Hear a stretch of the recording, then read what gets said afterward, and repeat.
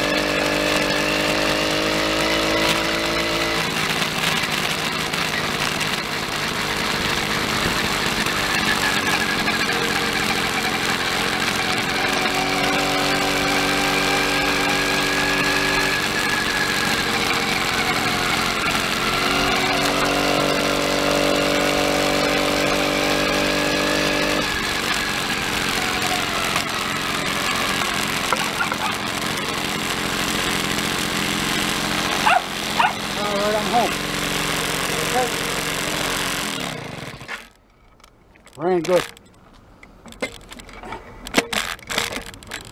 Alright folks,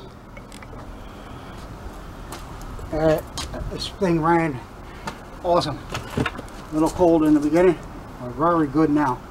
It warmed up pretty fast. That little clunking noise you hear is the horn hitting. I gotta put a little rubber piece over there so the because the type of bracket I use is pretty flexible. It just moves a lot. Well, that's the only problem on it. That other carburetor, the original MT carburetor that came with it, it actually is a lot more powerful than that performance carburetor I had on it last time. But anyways, if you're interested in this bike, I will sell it. I'm just too old for this kind of stuff.